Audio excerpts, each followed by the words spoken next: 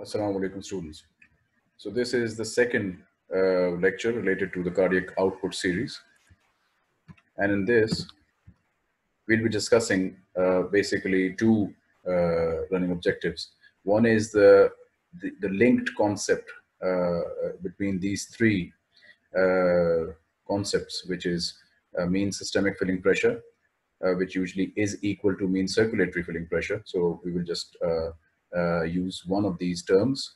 Then we'll look at venous return once more, and central venous pressure once more, because these two terms, or actually all these three terms, have been defined. The venous return and CVP more in detail earlier in the circulation unit, and this was described yesterday. After giving a recap of these three, we'll be discussing their interplay as well, how they are linked together in the whole circulatory unit, and so on. And in the second part of this lecture, we'll be discussing cardiac and vascular function curves. Remember, I told you in the first lecture of the cardiac output that during that lecture, we treated heart and circulation as separate entities, sort of independently. But in this one, we will be discussing the actual real scenario where both heart and the vasculature works in tandem. And through these functional curves, we'll understand how that is achieved. So the three linked concepts overview of MSFP is basically where it's when it's the filling pressure, which we have described already. It can be measured if the heart is made to stop, and that is the pressure throughout the circulation without the heart beating, as I've mentioned earlier. So basically in cardiac failure, this would come into play. Also by clamping on the big vessels at the root of the heart, where you literally disconnect temporarily, of course, the heart from the circulation. You also then induce MSFP in the circulation, okay? So this basically is more to do with, I just described you the practical implications, but this is more to do with to understand the physiology of circulation. So it's more of a concept than an actual routine procedure or a routine parameter in the clinic, on the clinical side. It's more of a physiological parameter to understand what goes on in circulation. So MSFP and MCFP is basically systemic and pulmonary circulations. They are so but the pulmonary we can ignore because of the very low resistance and very low volume of blood that enters as compared to systemic. So basically, whenever we are talking about the filling pressure, we basically mean the systemic filling pressure. You will see this in your textbook. Mostly, they talk about MSFP, okay, because they're usually equal. Okay, so that's that. Factors affecting it, obviously, MSFP, it's a filling pressure. So if you have more blood volume, it would raise the MSFP. If you constrict the vessels, i.e. by sympathetic stimulation, it would increase the filling pressure. This is an obvious thing. And this is the physiological golden rule, basically. The filling pressure is directly proportional to venous return. So the more the filling pressure, either by raising the blood volume or by sympathetic constriction of the vessels, basically you are increasing MSFP, which is like a sister to venous return. It is like saying the same thing, but it's good to parse these two concepts. It is the MSFP which is raised when we say that venous return has raised by either of these two parameters, okay? Right. So central venous pressure, as you know, is the right atrial pressure. It's the key determinant of the filling of the right heart. Also, it has direct proportion with the cardiac output, according to Frank-Starling's law. So the more the CVP, the more, in a normal heart, of course, the more would be cardiac output. Okay, that's one aspect. However, the more the CVP, the lesser would be venous return. Okay, because what you are doing is you're receiving the venous return in the right atrium. Okay, and the welcoming pressure should be as low as possible. So it's kept around 0. So 0 to 3 or 4 mmHg is the normal right atrial pressure. If you increase that more than the normal range, then you are basically retarding or pushing venous return backwards, right? So this is an important consideration. Right atrial pressure, i.e. the central venous pressure's relationship with venous return, and central venous pressure's relationship with the cardiac output. This will come into play as we move along this lecture. Then venous return, just we have been discussing venous return a lot. We have been discussing the factors that affect venous return, all that skeletal muscle, thoraco, abdominal pump, and all that anti-gravity stuff that venous return has to deal with. This is basically a formula which puts in everything in it. So MSFP is there. We've just discussed that VR is directly proportional to MSFP. Right atrial pressure is there. We've just talked about how right atrial pressure, basically the CVP, its relationship with venous return, and the resistance to venous return is basically the peripheral resistance. How, if you increase TPR, how would it affect the venous return, and so on. So when you put all these values in, there's no wonder that you get 5 liters, because venous return, if venous return is 5 liters, then cardiac output would be 5 liters. So saying it in layman terms, the amount of blood that comes into the heart, the same is pushed by the heart to the arterial side. So if it's 5 liters, it needs to be 5 liters for the cardiac output to be 5 liters. Okay, right. So we have discussed the overview of these 3 linked concepts. Now let's link them and let's see how they play. Okay, so this is a very famous graph in Guyton, and it's usually reserved for the better students in vivas. And the key question, the trick question is, how is this whole graph basically, which starts from a point called the MSFP here, it goes up and then it flattens basically. Why does it flatten? This is the question. Okay, so keep in mind this question and let's solve this graph. So first, as I usually say, look at the axes. The y-axis has venous return. The x-axis has right atrial pressure. Okay, so this is point 0, right?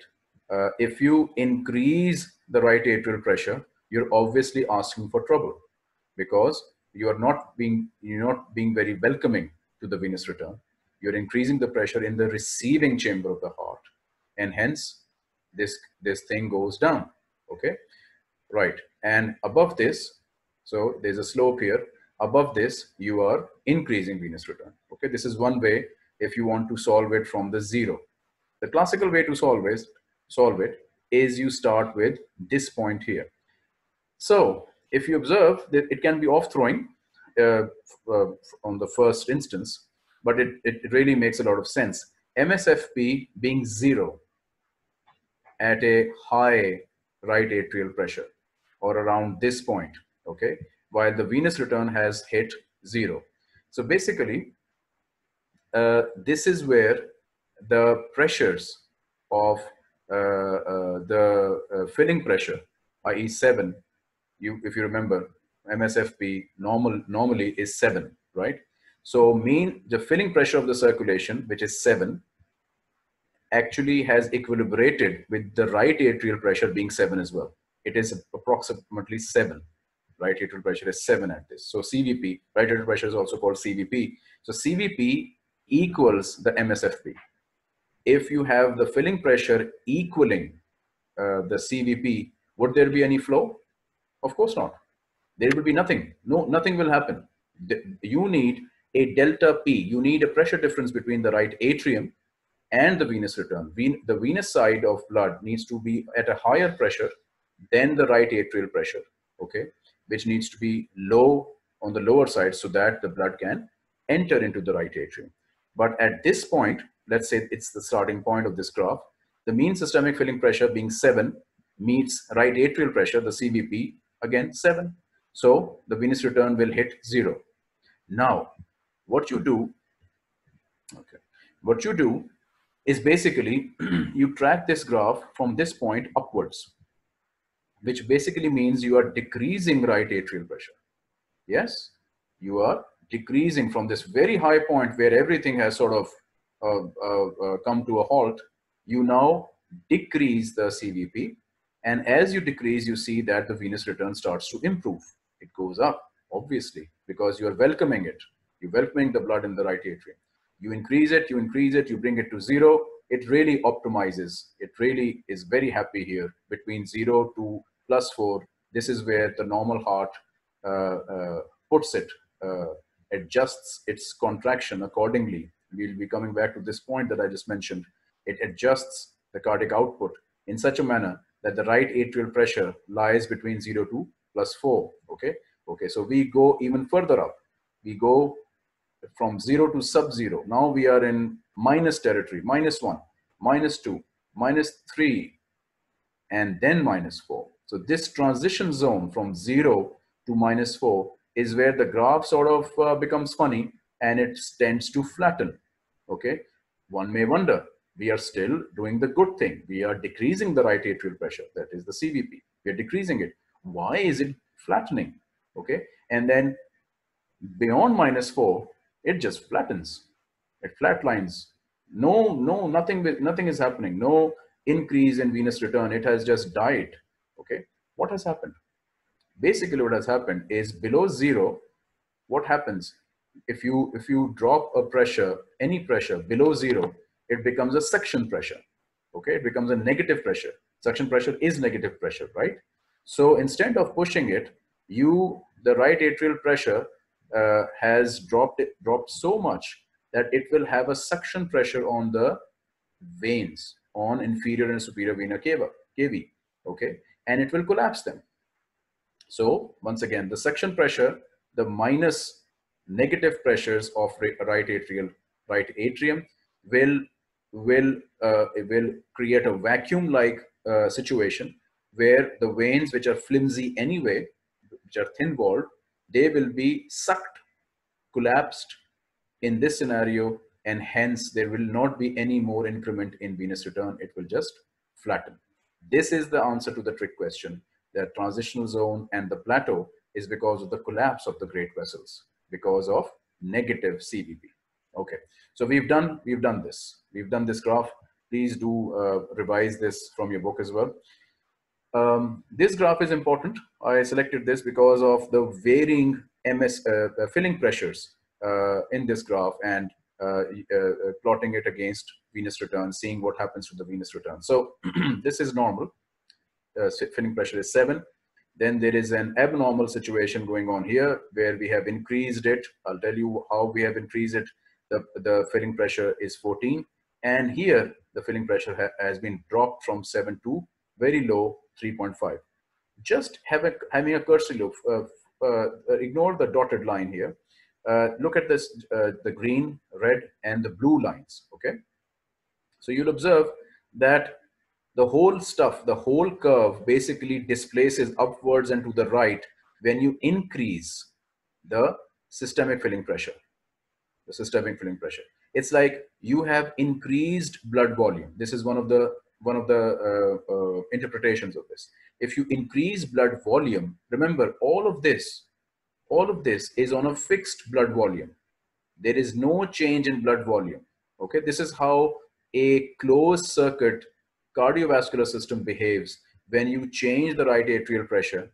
Okay, on top of a fixed volume, the mean arterial pressure and venous return improves on that. Okay, so this here we assume that the blood volume is constant. However, in this graph, and this is why this graph is very interesting, is that it actually tells you how volume changes MSFP and increases venous return. So all of those concepts in the mind basically have a mathematical value now, that if you increase the filling pressure from 7 to 14 by introducing more blood, so a blood transfusion has been given to this person, or some sort of fluids have been given to this person, the vasculature carries more volume now to the extent that it has doubled its filling pressure.